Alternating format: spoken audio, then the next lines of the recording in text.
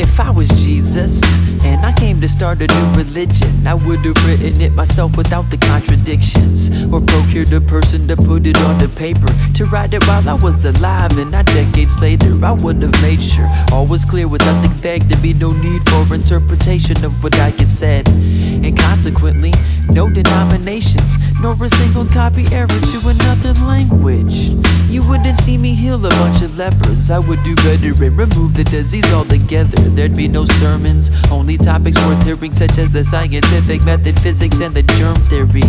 I turned the golden rule into platinum by simply quoting the brilliant Dr. Linus Pauling maxim: do unto others 20% better than you'd expect they do to you, to correct for subjective error.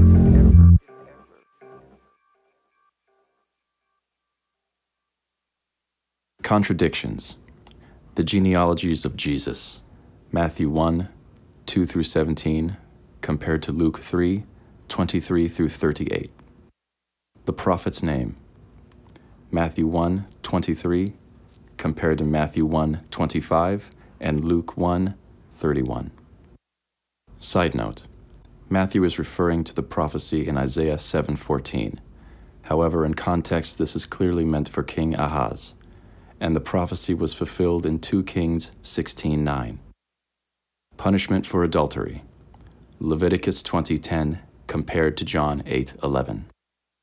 How one can enter heaven. John 3:5 and Mark 16:16 compared to John 14:6. Side note.